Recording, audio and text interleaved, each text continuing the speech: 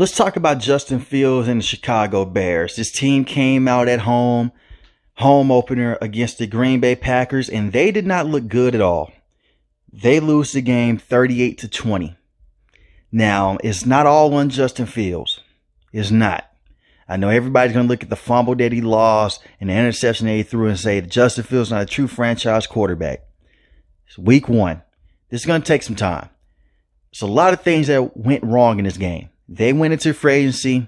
They picked up Nate Davis, a very good guard from Tennessee Titans, and they drafted tackle in the first round, Darnell Wright. I'm pretty sure y'all know where I'm about to go with this. This offensive line played pitiful and pathetic today. This offensive line was terrible. There is no way that Justin Fields should have got sacked 4 times. Now, if he was not able to have that athleticism that he has, and he was not able to run out some of those situations, he probably would have got sacked 8 to 9 times. That is how bad the offensive line was today. It's not me trying to make excuses for Justin Fields. I'm about to get to what he could have did better later on. But this offensive line could not block today. Justin Fields was pressured a lot. He was uncomfortable. Did he make some bad decisions? Sure. But you can't make too many good decisions when you have a lot of pressure in your face. They cannot run the football besides Justin Fields because the other running backs in this team, they're good. Khalil Herbert, he's good. Deontay Foreman is good as well. The offensive line cannot open up rushing lanes for these guys, so it made it hard today for the Chicago Bears offense.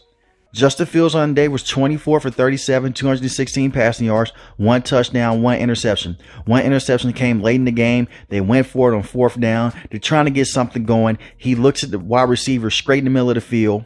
He's just staring at the wide receiver, and he's trying to just fit the ball into the tight window. Instead, it doesn't go his way. It goes for an interception. Not only does it go for an interception, it also goes for a pick 6. Quay Walker finally got Justin Fields on that pass. He should have got him earlier in the game. He finally got him on this pass across the middle of the field. They couldn't tackle him in open space. He gets a pick 6. It is going to be hard for this offense to work. This offensive line cannot get things going. Another situation as well. When I look at the wide receivers on this team, you have Darnell Mooney, who caught a receiving touchdown today. Had 4 catches on the day, 53 receiving yards. Cole Kmet, a tight end, 44 receiving yards on the day, 5 receptions. Whose name is not up here? A guy that they went out and traded for. They traded the first overall pick to go get him an extra first round pick in the future. DJ Moore, only 2 targets, 2 catches on the day for 25 yards. That is where the game plan is broken. What happened in the preseason? When he caught that screen that went for a 60-yard touchdown. There was none of that today. They didn't even try to get him going in the screen game. They didn't even try to get him going in the slant game. Instead, they were just saying, hey, you know what? Let's just flow with the offense like how it was last season. I'm not saying go out here and give DJ Moore 15 targets a game. You don't just want your offense to be solely based off of one person. I don't want people in the comment section to say you're just saying based around one person. No, what I'm saying is at least get him going. This is a game-changing wide receiver. Darnell Mooney was on this team last season. Dealt with some injuries. We know that he's good, but he's not a true number 1 wide receiver. Cole Kmet was on this team last season, tight end position. If you're just going to result and just get the ball to the same weapons again, there was no point going out and trading for DJ Moore. Get him going and get him the football.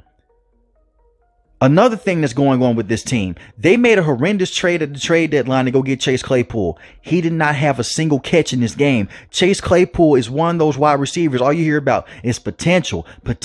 He ain't showed nothing yet, even on the Pittsburgh Steelers. It is put up or shut up time for Chase Claypool. He has to come up big for this team. He wasn't even getting open today. He has to be better. Now I'm looking at another situation with this Bears team. Besides the offense, their defense could not get pressure on Jordan Love at all. They could not get any pressure at all on Jordan Love. He only got sacked once. So the defensive line and the pass rush in general, they definitely need work. The linebackers on this team are solid. I like TJ Edwards and I really like Tremaine Edmonds as well. They both led the team in tackles today. TJ Edwards number 1, Tremaine Edmonds number 2. Those are 2 of your free agent go-getters. Both of those guys are very good. So they earned their money today. But they're going to have to go out and play better defense on the back end. They're missing tackles in open field. They're letting the run game gash them at times. They're letting Aaron Jones take these screens to the house, take it for 50 plus yards at a time. You have to be able to make some moves in the secondary. You have to be able to go out there and cover guys. Kyler Gordon has to step up for this team. Same with Jalen Johnson. Yannick Ngakoue was the only person that recorded a sack on this team, and he was a late free agency signing pickup. Without him, you wouldn't even record a sack in this game. So they definitely have to go out and play better defense. Eddie Jackson looked fine today. He had a pass deflection. He played well, but these corners have to step up. There is no reason why Romeo Doubs in one-on-one coverage should be mossing guys on the side. He's a very good wide receiver, but they had to play better defense, especially when you have a defensive head coach as Matt Eberflus. I knew it was going to be hard to go out there and get pass rush because Robert Quinn is no longer with this team. You trade him to the Dallas Cowboys. I understand that whole situation, but still, these guys have to step up. Now, to talk about what Justin Fields did wrong in this game. Staring down the middle of the field late in the game, throwing an interception, that's all on Justin Fields. I understand that your team's in a bad situation, but that's forcing a pass. That's not going to work. In another situation, he's trying to get out the jam, he fumbles a football. That's 50-50. When you go back and look at that play, the entire defensive line is in the backfield. Everyone blew their assignment. And he's just trying to make a play, and they wrap him up and the ball just pops out. The offensive line has to play better. They have to get better pass rush up front, whether that's Matt Eberflus coming out and trying to design some blitzes or do whatever he needs to do. But the biggest things with these teams are pass rush, offensive line protection, and find a way to get DJ Moore the ball. It's not that hard. If the Carolina Panthers can do it, this team can do it as well. You cannot get a fair read on if Justin Fields is the franchise quarterback for you or not if the offensive line cannot protect and hold up for him.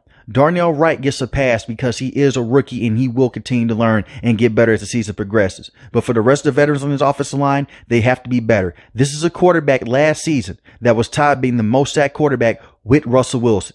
And it's not because he's holding on to the football for too long or he's running himself into sacks. He's trying to stay inside the pocket. The offensive line's not just buying him that time.